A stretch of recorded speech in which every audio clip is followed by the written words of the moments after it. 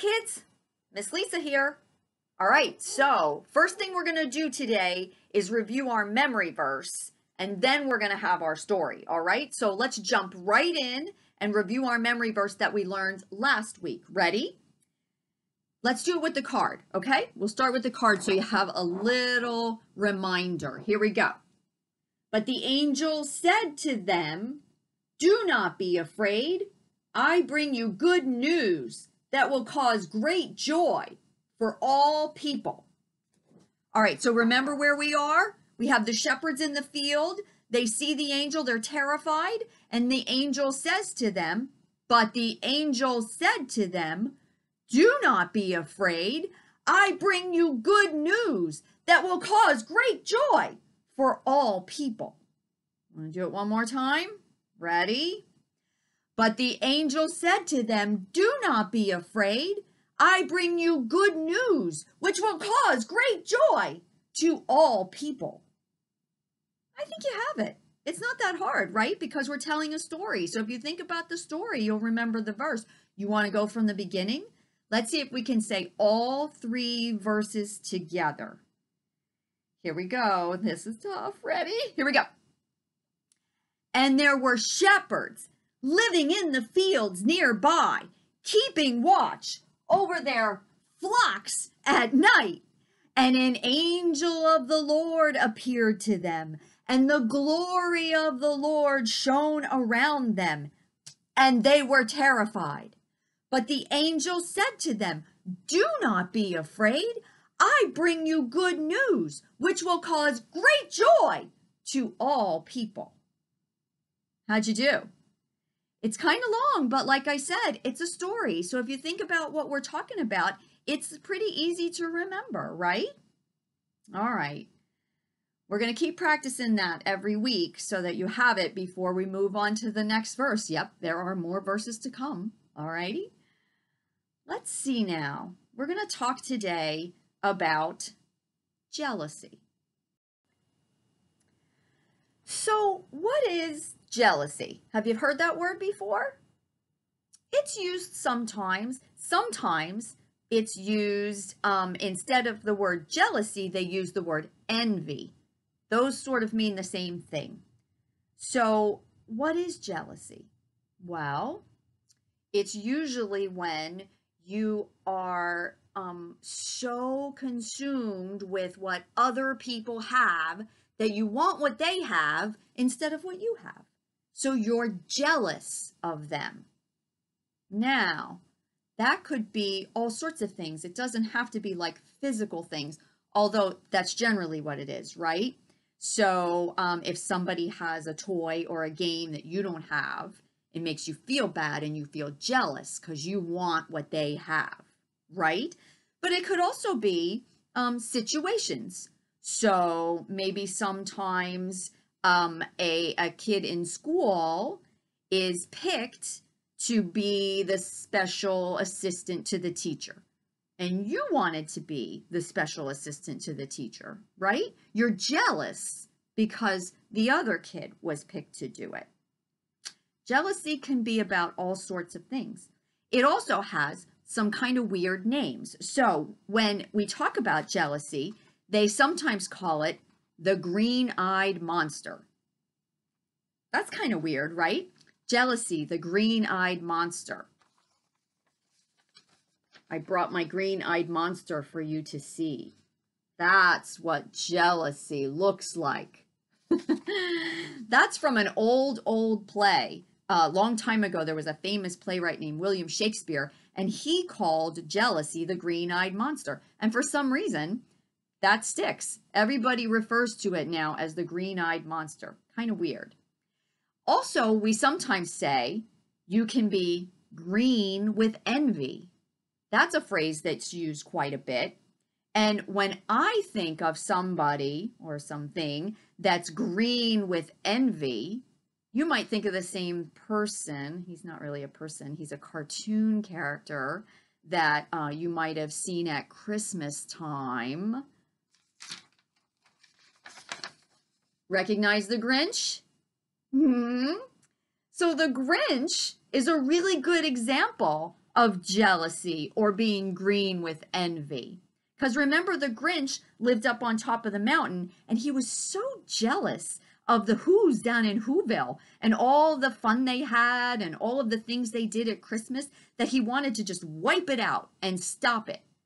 So I think that the Grinch is actually a character that Dr. Seuss created. And I think Dr. Seuss made him green on purpose because he was trying to show that he was green with envy over the stuff that the Who's had.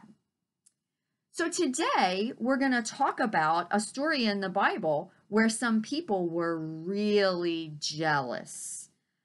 This story is going to center around a man named Joseph. Now, we have a couple Josephs in the Bible, so we don't want to be confused. We have Joseph in the New Testament, who was the father of Jesus. Remember Mary and Joseph? That was in our Christmas story last week, right? But this is the Joseph from the Old Testament, all right? And Joseph from the Old Testament was from a really, really big family. And in that family, he had 11 brothers and one sister. You don't ever hear about the sister. I wasn't even sure, actually, if he had a sister. But it says that he had 11 brothers and one sister. That's a really big family. Do you know any families that big these days? Not me. I have 2 brothers. That's it. A couple of you have some brothers and sisters, but probably not 11. So I'm going to list for you the names of his brothers. You're not going to have to remember that, but I wanted to just say them for you because a lot of times people learn these names because these brothers become the 12 tribes of Israel. We talked a long time ago about the 12 tribes of Israel. So I'm going to name the brothers for you because those are the tribes. Ready?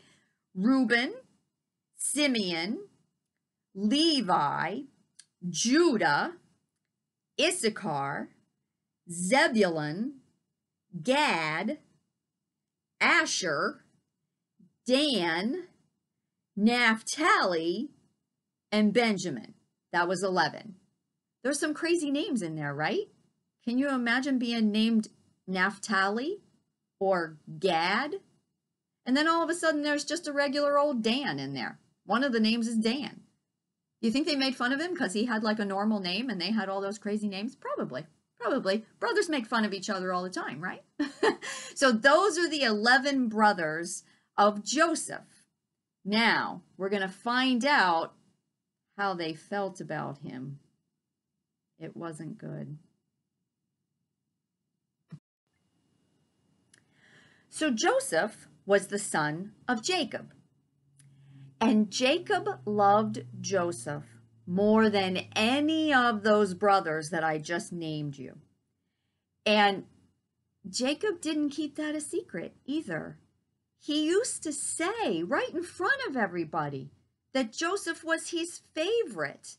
So the brothers knew that Joseph was the favorite. Let me ask you, is there a favorite in your family? Do you think that your mom or dad has a favorite? All of us kids think that moms and dads have a favorite, and it's usually not us, right? In my family, my older brother and I think that my mom's favorite is my little brother, right? We always say that, oh, Jimmy's the favorite. Mom loves him most, but she doesn't. She doesn't. She's never done anything that would make us think that she loves Jimmy more than she loves the rest of us. But you probably think so too. You probably think that mom or dad or grandma or grandpa like your brother or sister better than you and they're the favorite. But usually parents don't have a favorite and they don't show that. But in this case, Jacob had a favorite and his favorite son was Joseph. Let me think if I can find a way to show you how much he loved Joseph. Joseph, my son, I have to tell you, yes, I have to tell you, I love you more than I love all 11 of your brothers. You are so wonderful, and you're absolutely my favorite dog, son, my favorite son out of all of them. And to show you, do you love me? Yes, and to show you how much I love you, I'm going to give you this beautiful coat of many colors that you can wear to show how special you are to me. So you might think that Joseph would be smart enough to try and make his brothers feel better about the fact that he's so clearly the favorite of his dad, Jacob. But you know what? He didn't. Joseph actually made things worse with his brothers. His brothers were so jealous of him, and Joseph went to them one day and said, "By the way, brothers, I had a dream, and in my dream, all of you bowed down to me in my dream and worshiped me." How would you feel if your brother, who you were already really jealous of, came to you and said, "You know, someday you guys are all going to bow down to me and worship me, you know, because I'm pretty cool"? That's basically what he said to them. Boy, did this really make his brothers angry, and they really started to dislike Joseph. Now, Joseph's brothers were so jealous that when they were out in the fields watching the sheep, they hatched a plot to kill him.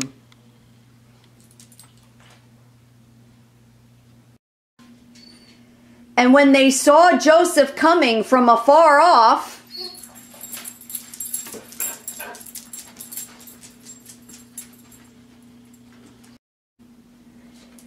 and they pounced on him and tore his coat of many colors off of him.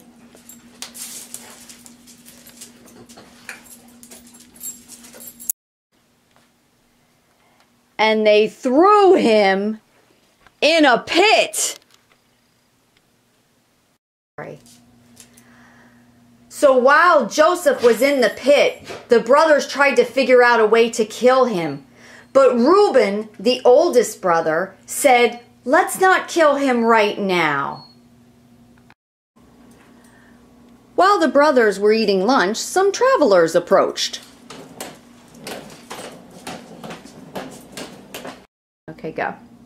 So you say you have a slave to sell, and he's over there in that pit? I could use a slave. I'll take him. And they sold Joseph to the traveler who took him to Egypt.